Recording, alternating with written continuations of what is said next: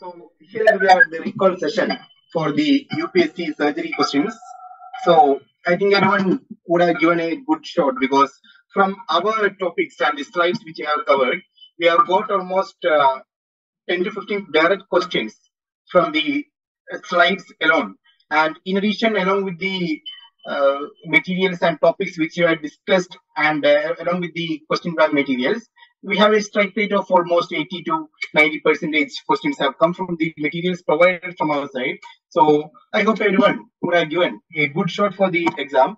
And we can look at the questions review once more and check up on the questions and the options for the UPSC exam. Just a recall session. Okay. So here we have the first question. So which one of the following statements regarding inflammatory bowel disease is correct?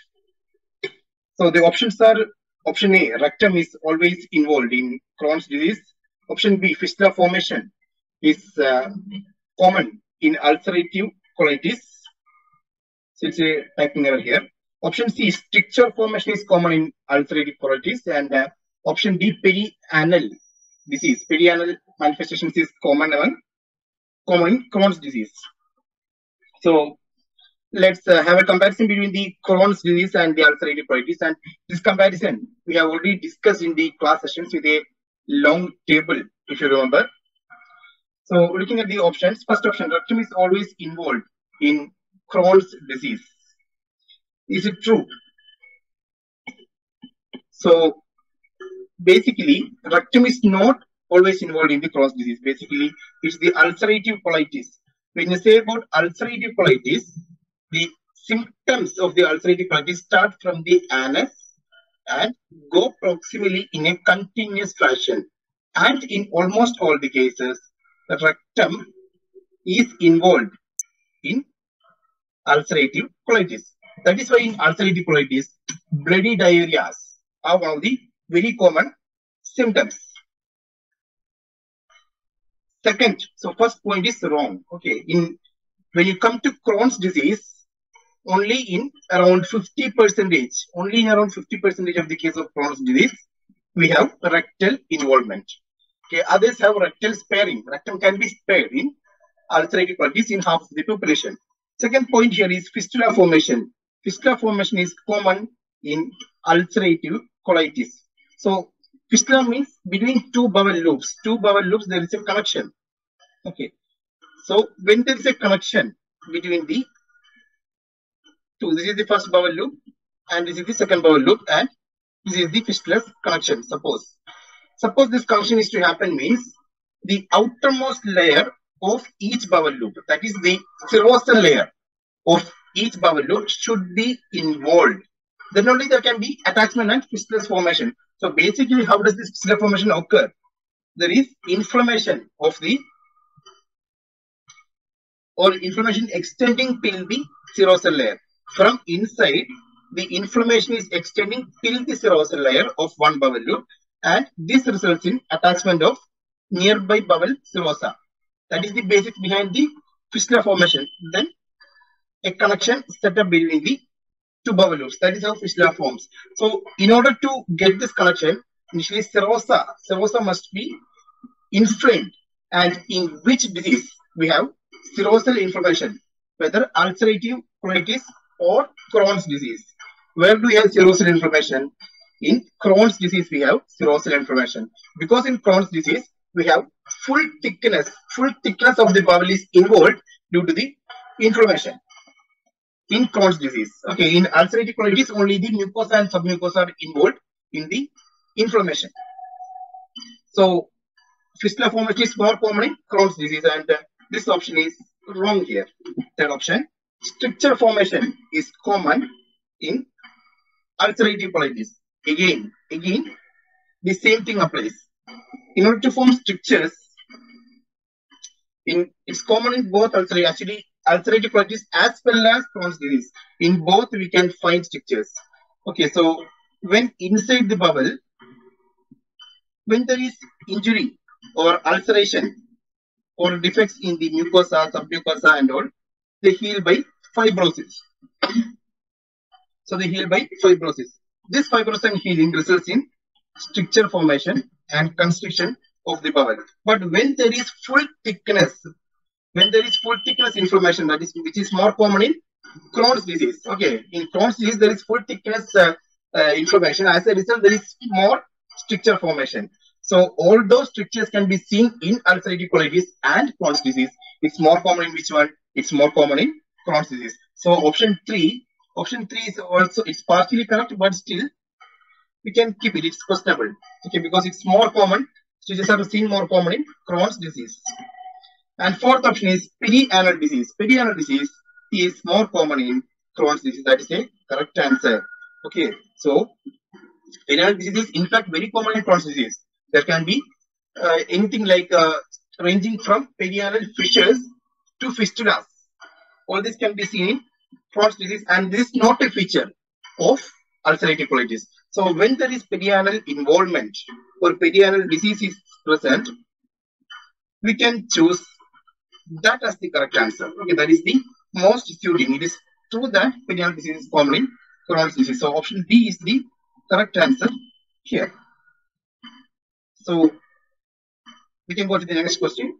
A Sengston Blackmore tube is used for management of which among the conditions? So Sengston Blackmore tube, the answer here is it can be used for management of option 2, that is variceal bleed.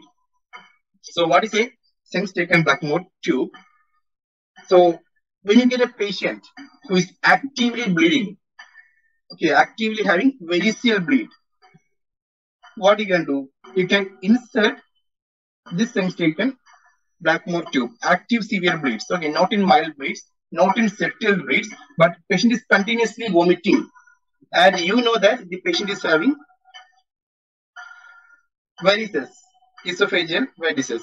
So we have this stomach here, and here I am marking with blue ink the varices. Okay, it can be gastric varices also, and they are bleeding. So varices are bleeding.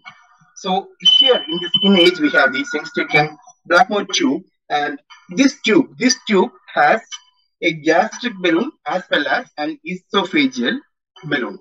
Okay, now you are going to insert this tube through the nose of the patient into the esophagus. So here the tube comes in, and the tip, the gastric balloon part, tip is entering the stomach. Now you can inflate this esophageal balloon. Okay, esophageal balloon is inflated. So what happens? The esophageal balloon gives a tamponade effect, or the balloon pushes or gives a pressure over the varices. And in case the bleed is from gastric varices, that is the fundic varices, you can very well inflate the gastric balloon and pull it against the fundus. Pull it against the hiatus. You can give a pull from here. So you can address all type of bleedings using a Sengston Blackmore tube. So it is used in case of varices. Now we can look at the third question. The most common brain tumor of the liver is, again, this is yet another point directly from the topics we have discussed in our class, and even this exact point is mentioned in one of our slides, if you remember. So the most common brain tumor in liver, the answer, the options are adenoma, hemangioma, focal nodular hypoplasia, and angiomyolipoma. And your answer is option B, hemangioma. So if you look at the brain tumors of liver, all these given options, they form brain tumors in the liver. The most common is hemangioma. Next, the best position to palpate the minimal enlargement of spleen is, options are supine with limbs extended. So the patient is laying supine and you are going to palpate. Second option is palpation of left subcostal area in right lateral decubitus position. Patient is lying towards the right, turn towards right, so that the spleen is in the upper part. Okay. So it is expected due to gravity, the spleen is pulled downwards. Third option is bimanual palpation in supine position. And fourth option is palpation of left subcostal area in knee elbow position. Among this option, which is the best position to palpate the minimally enlarged spleen. So it should be noted that splenic enlargement only when it becomes 3 times the normal size, only when the spleen becomes 3 times its normal size, it can be palpable.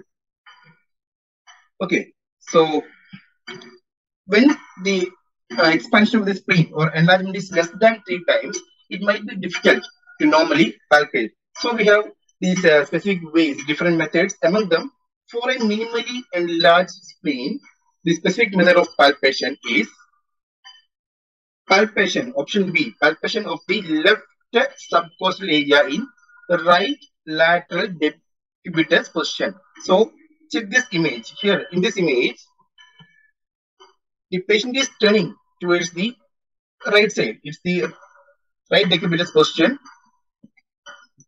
And if you are hooking or palpating in the subcostal margin, due to the effect of gravity, the enlarged spleen will be more palpable.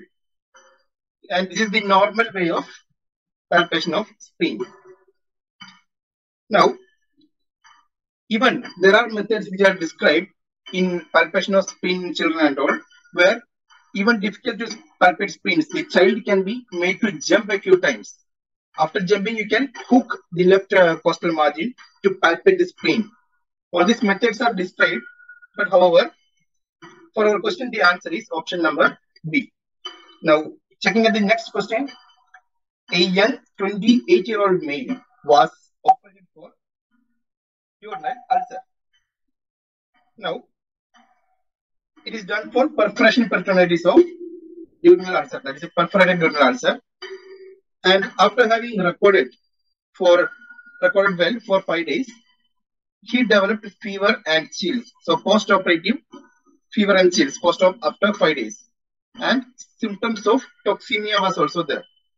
So he developed right shoulder pain. So when you speak about right shoulder pain, shoulder tip pain, and intractable hiccups, what can you think? Something is irritating the diaphragm. Okay, so intractable hiccups are there, and pain is also referred to the right shoulder. So that is very much indicative that the something is going to irritate the diaphragm. And the question is the most likely diagnosis. So the options are, first one is surgical site infection. Second one is post-operative peritonitis. So surgical site infection, that is very less likely to irritate the diaphragm, because where is the incision? Incision is in the midline commonly. When it comes to a perforation peritonitis, we open the whole abdomen through a long laparotomy, midline laparotomy. Okay. And second option, post-operative peritonitis. It's very less likely because during the surgery, we are going to give a good adequate wash. And the third option is subphrenic abscess. So you have the liver here. Sometimes adequate wash and removal of the septic foci may be missed. Okay. Or even after giving adequate wash, there will be simple or very few remnants of the pustules or the infective material within the peritoneal cavity. So it can form an abscess in this subdiaphragmatic region. And this can, of course, it's a possibility that it is going to irritate the diaphragm. And there are shoulder tip pain and intractable hiccups. Fourth option is right lobe of liver abscess. If the liver abscess also can result in irritation of diaphragm when there is right lobe of liver abscess, but for the given situation, for the given case condition, that is after a perforation peritonitis, these bacteria are unlikely, the bacteria released into the peritoneal cavity or the pus material, all these are unlikely to invade the liver substance. Unlikely. Why? Because the liver is contained within the Glissen's capsule. Okay, this Glissen's capsule is a very tough and efficiently working layer. It is not going to let the bacteria enter the liver directly. So for the given question, the best possible answer and the best Answer is option C, subphrenic abscess.